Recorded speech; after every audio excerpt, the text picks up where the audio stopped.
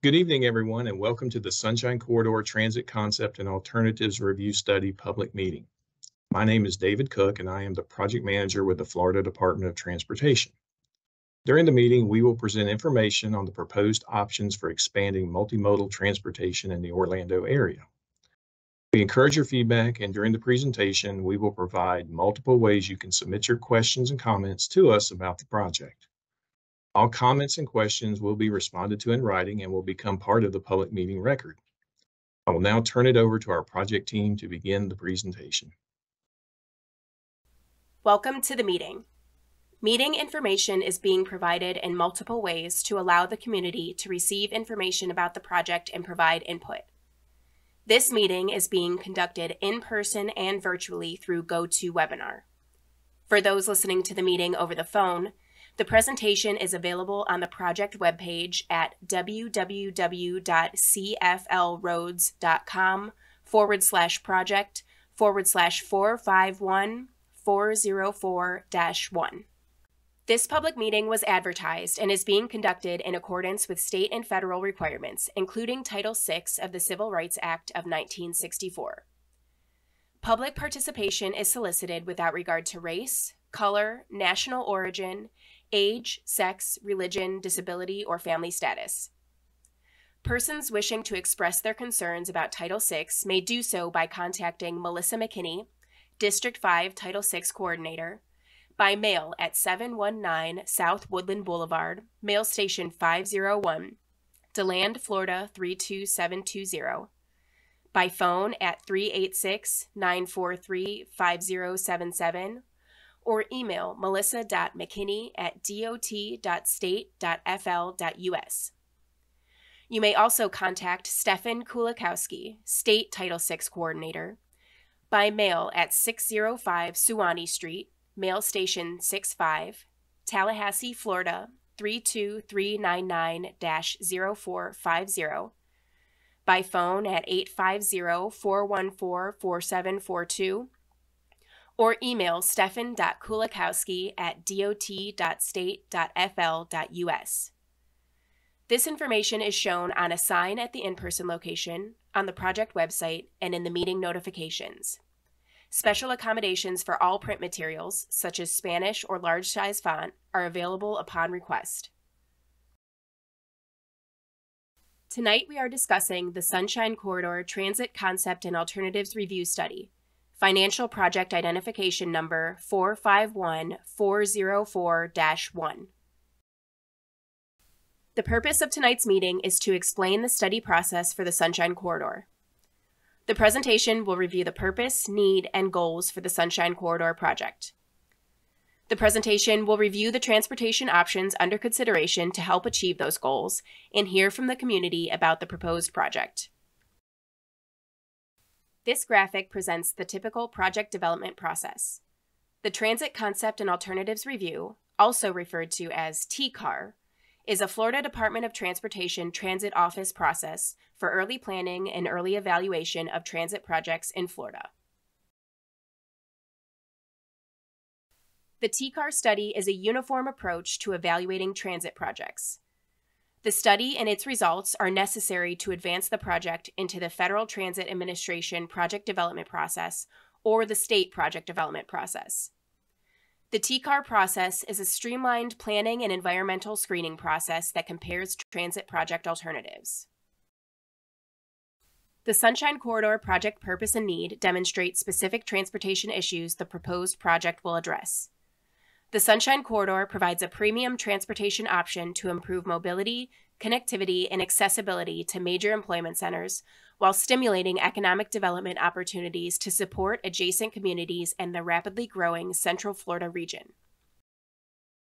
The Sunshine Corridor project is a proposed comprehensive, multi-phase, multimodal passenger rail program. The Sunshine Corridor is envisioned as a publicly owned joint-use passenger rail corridor with proposed stops at the Orlando International Airport, also referred to as MCO, the Orange County Convention Center, South International Drive, and Disney Springs areas. The Sunshine Corridor connects the existing Sunrail Central Florida commuter rail corridor and the Brightline Intercity passenger rail corridor. This image illustrates the Sunshine Corridor project area.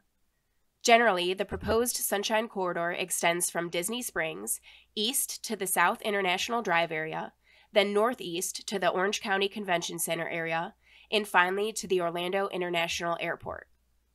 On this map, the green line running north and south represents the location of the existing Sunrail commuter rail. The yellow lines show connectivity to the existing and proposed Brightline intercity passenger rail service. The orange line depicts an approximate location of the Sunshine Corridor commuter rail service. The project area is shown as a wide corridor since an actual alignment is still under evaluation as part of this study. There are multiple goals for the Sunshine Corridor as part of a multimodal transportation solution for Central Florida. The goals include the following: connect residents to employment, leisure opportunities, and essential services. Promote economic development and increase local commerce. Produce environmental benefits associated with air quality and energy through the reduction of single-occupant vehicle travel. Provide a cost-effective regional transportation solution that reduces the need for roadway capacity or expansion projects. Provide a safe travel option for regional travel. And enhance transportation equity by making regional transit options more viable. The expansion of Sunrail has been a subject of interest throughout multiple transportation-related projects and initiatives over the past several years. Sunrail Commuter Rail started operations in 2014 with Phase 1, a 32-mile rail line from DeBary to Sand Lake Road. Then Phase 2, the southern extension, is from Sand Lake Road to Poinciana Boulevard in Osceola County. In 2015, the Florida Department of Transportation initiated a study of a Sunrail extension to the Orlando International Airport. As part of that study, the department proposed a 5.5-mile east-west commuter rail extension to the Orlando International Airport. The project was admitted into Federal Transit Administration project development as a small starts project. Subsequently, the Florida Department of Transportation launched a project development and environment study.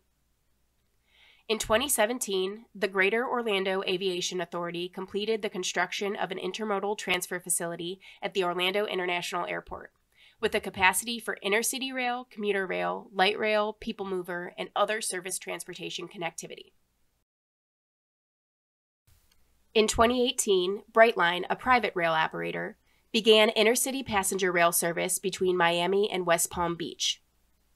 In 2022, the Florida Department of Transportation and local agency partners launched a study to examine the opportunity for the Sunshine Corridor Sunrail expansion and Brightline intercity passenger rail plan from Orlando International Airport to Tampa to coordinate on project planning and rail development activities.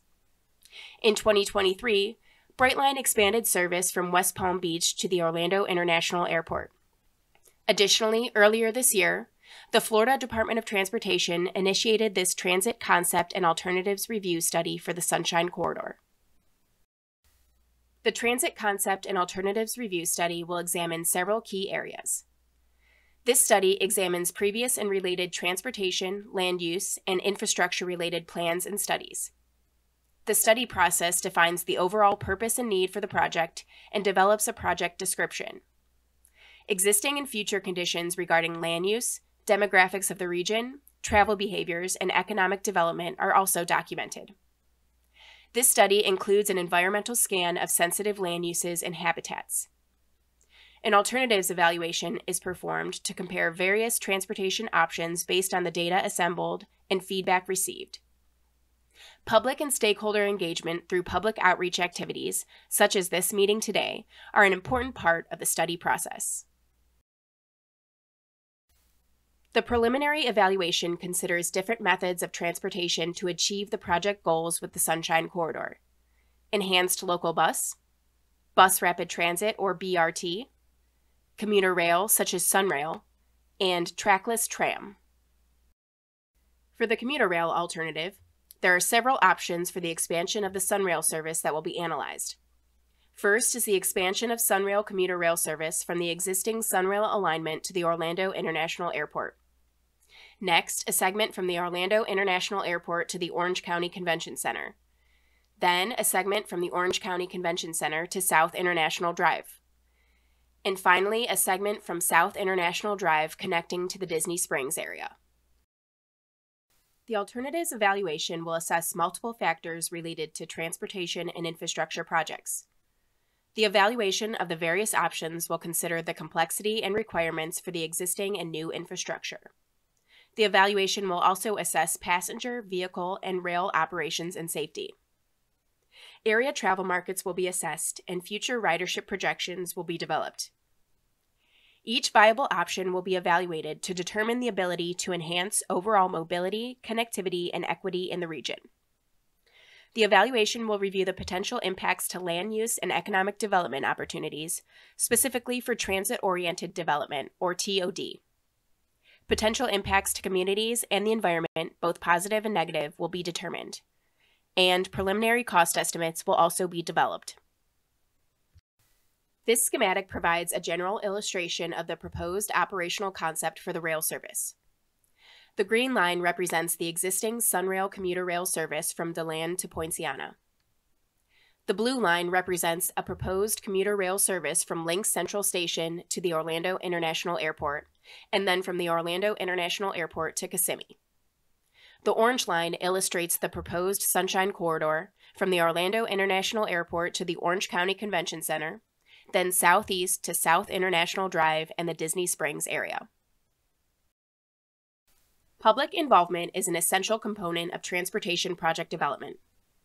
The public involvement plan for this project seeks to engage as many stakeholders as possible. Over the past year, local partners have been coordinating as the Sunshine Corridor Working Group. Additionally, the Florida Department of Transportation and project team have conducted several presentations for area groups and organizations.